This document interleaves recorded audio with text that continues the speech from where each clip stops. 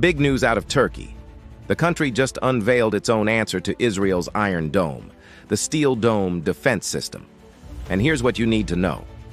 First, it was launched in Ankara with $460 million worth of equipment. That includes radars, interceptors, and AI-powered command systems. All of this works together to provide layered protection against aerial threats like drones and missiles. Unlike the Iron Dome, which is more of a point defense system, the Steel Dome is designed to cover wider areas. Now, it can't intercept long-range missiles yet.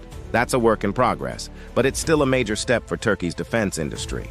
And second, it's not just about the technology, it's also about the politics. For years, Turkey has been developing its own defense systems because it wants to be seen as a reliable partner and not just a sidekick to the US. And third, it will take until the 2030s to cover the entire country.